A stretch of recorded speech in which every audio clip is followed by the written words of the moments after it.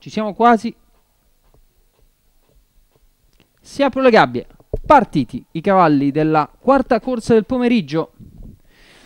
Una delle seconde tris di questa giornata, di nuovo la distanza dei 1900 metri, pista piccola derby. Tutto questo per dire che fanno partenza in molti, ancora da stabilire che sia il vero leader naturale della competizione. Alla fine emerge dal gruppo Mythica Magic con il peso basso, anche Penango accetta partenza, stessa cosa fa Pacioccone, poi Mr. Junkie, la quinta posizione è per Taormina, la sesta è per Big Gina, poi tra i cavalli Pasquino, con la giubba arancio troviamo invece Blue Golan che precede la giubba bianca, palle rosse di Lethal Blonde, First Fantasy e Travedona. Questo l'ordine dei partecipanti quando i cavalli hanno percorso più di 500 metri di gara.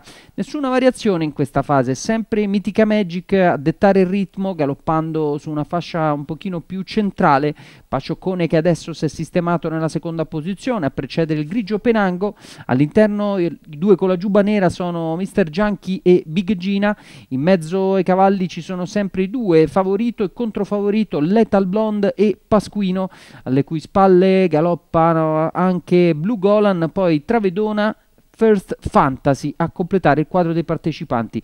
Siamo già velocemente all'imbocco della dirittura d'arrivo. Mythica Magic senza fronzoli e sempre decisa leader, Pacioccone che si è sistemato subito alle sue spalle, lo tallona da vicino, cercano anche di allungare dal centro della pista tanto Lethal Blonde quanto Penango, prova a farsi spazio tra i cavalli Taormina, anche Pasquino è della partita ma deve recuperare molte lunghezze. In tutto questo Pacioccone si sta involando, siamo al paletto dei 200, all'esterno di tutti c'è Lethal Blonde che adesso scatta e perviene sulla prima linea, Lethal Blonde che va all'attacco di Pacioccone, i due ingaggiano bel duello perché Pacioccone è ripartito, Lethal Blonde che ci riprova, Pacioccone di dentro, Lethal Blonde di fuori, Pacioccone alla fine resiste sull'affondo di Lethal Blonde per il terzo posto, Mythica Magic. Vince così Pacioccone che ottiene la seconda affermazione in carriera. Aveva in sella Alessio Satta per il training di Ciro Luong, colori della scuderia Gemar, vince numero 10 dello schieramento nei confronti del 6.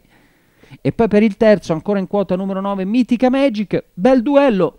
Lethal Blonde ha speso per andare a prendere Pacioccone, il quale tuttavia si era conservato qualcosa che poi ha fatto valere ripartendo di slancio. 10, 6 e poi 9 dovrebbe essere l'ordine d'arrivo della seconda tris, vediamo un po'.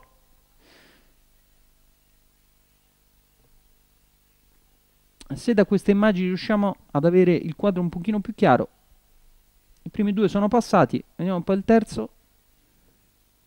Sì, numero 9, Mythica Magic, da Capannelle per la quarta è tutto.